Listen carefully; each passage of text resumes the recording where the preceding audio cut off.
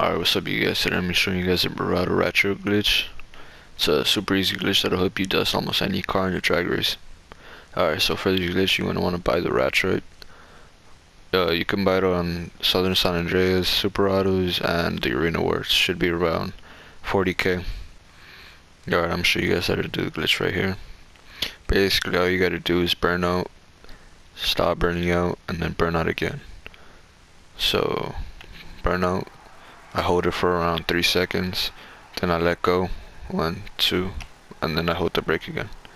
I count to 2 seconds and I slam on the brake again.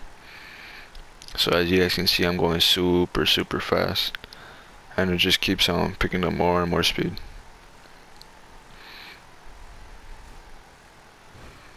Oh shit. Alright, we're now at Los Santos Customs and I'm gonna show you guys the upgrades you need. Basically all you gotta do is fully upgrade your car.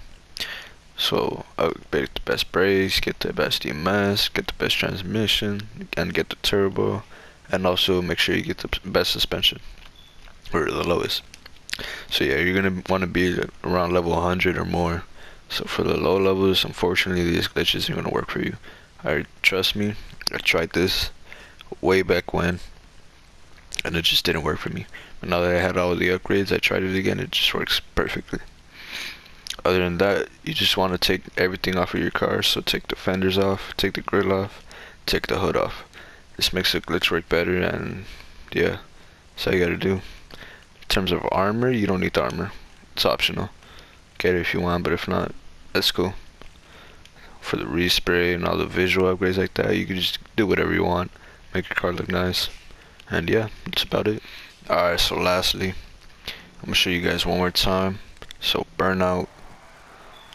I like to hold it for like 3 seconds, or when you see the nitrous pop, you should be good. So hold it for at least a couple of seconds, and then you want to let go of your brake.